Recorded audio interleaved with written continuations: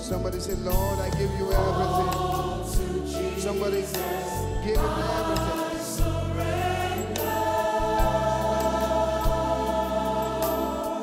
Hallelujah. This is the wonderful day, the beautiful day, the awesome day the Lord has made.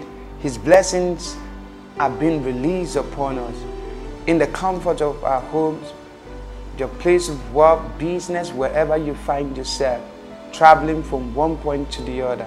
I pray the blessing of God upon your life today. Indeed, I speak blessing. Yes, I decree blessing.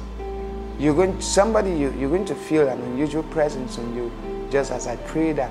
I pray blessing, the glory of God, the tangible anointing of God is all over this space right now, and I sense it's being released on air through the device you're watching. I pray blessing. Somebody, you're feeling an unusual presence on your head. That's the hand of the Lord upon you. I pray blessing that dispels darkness, that destroy curses. I pray the oil of God upon you, poured upon you right now. As you watch this broadcast, I pray God's blessings released on you.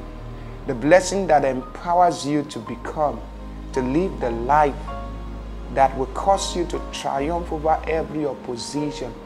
I pray blessing upon you. Be blessed in your mind, be blessed in your body, be blessed in your soul, in your spirit, in the name of Jesus. I decree once more, this is the day the Lord has made, and we will rejoice and be glad in it. There's somebody you feel so disappointed, like not much you expected to happen has happened. A glorious surprise is coming for that person today. I speak it forth, I call it forth. God is going to do something that will be a strong compensation for what you think you've missed. And the miracle that will make the difference for you is released now, and it will happen before this day is over in Jesus' name. Hallelujah. This is the day the Lord has made. I will not stop saying that. This is the day the Lord has made, and we will rejoice and be glad in it, because He's the one that made it. It's going to be in our favor. The devil didn't make any, so he has no final say over this day. God will glorify His name in mighty ways today. In Jesus' mighty name we pray. In looking at the words of Jesus, continuing from where we stopped yesterday, Matthew chapter number 7, and now we are reading from verse number 24. And Jesus says, this is what He said in His word: so everyone who hears these words of mine and acts upon them, obeying them, will be like a sensible, prudent, practical, wise man who built his house upon the rock.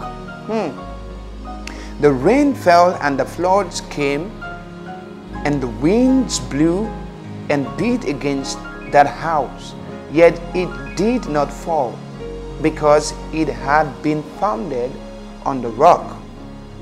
And everyone who hears these words of mine and does not do them will be like a stupid, foolish man who built his house on the sand. And the rain fell, and the flood came, and the winds blew and beat against that house, and it fell, and great and complete was the fall of it. When Jesus had finished this saying, the Sermon on the Mount, the crowd were astonished and overwhelmed with bewildered wonder at His teaching, for He was teaching as one who had and was authority, and not as did the scribes. Something mighty, something obvious. that is completely different from what we seem to even see in our day, in our time. Jesus said something amazing from verse number 24.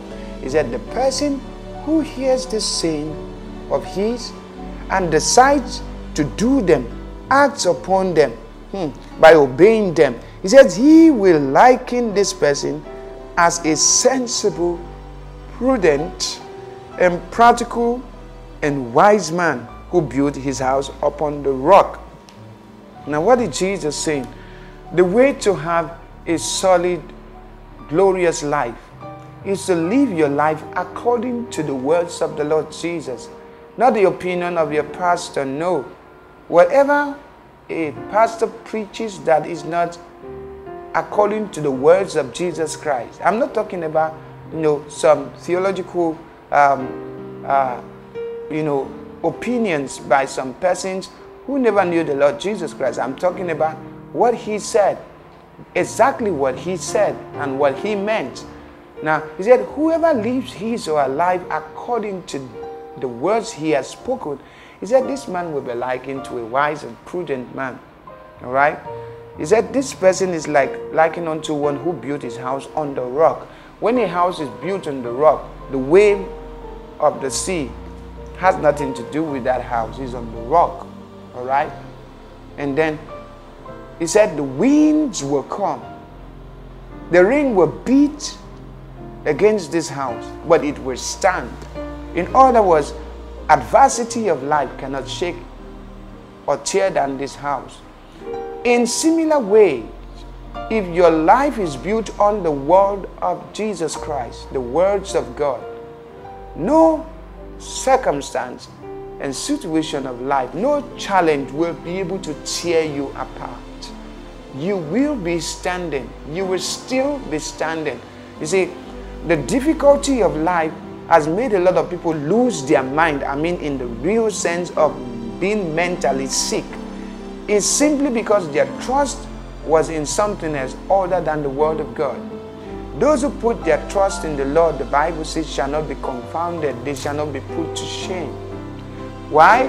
Because the word of God is more reliable than anything. If you put your faith on the Lord, you're going to stand. He's going to see you through. You know why? He said, so shall my word be that word forth out of my mouth. Why did he say so shall? He said, as the rain falls from heavens to the earth and does not return. He said, so shall my word be that word forth out of my mouth. It shall not return to me void.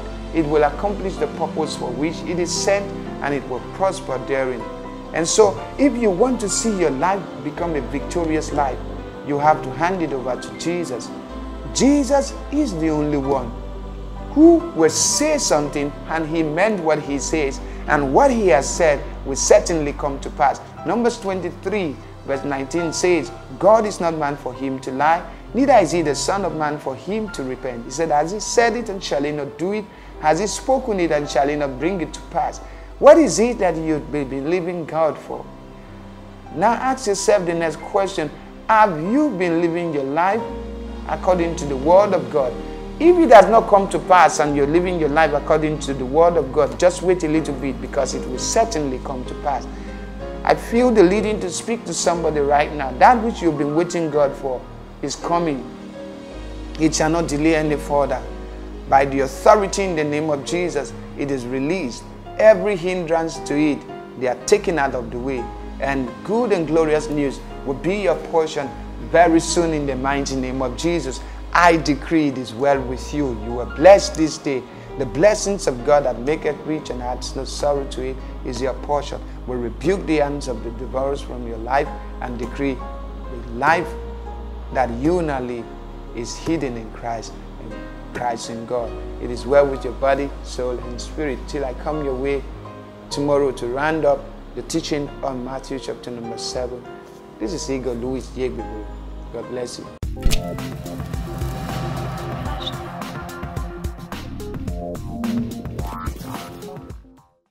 Because of who you are, I give you praise. Thank you, Lord.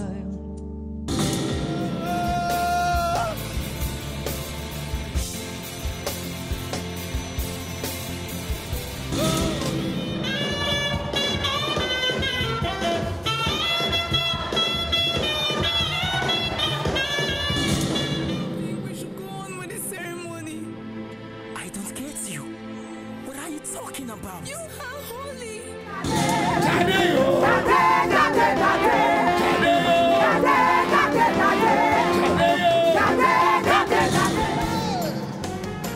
Somebody glorify the name of the Lord. He's worthy to be praised.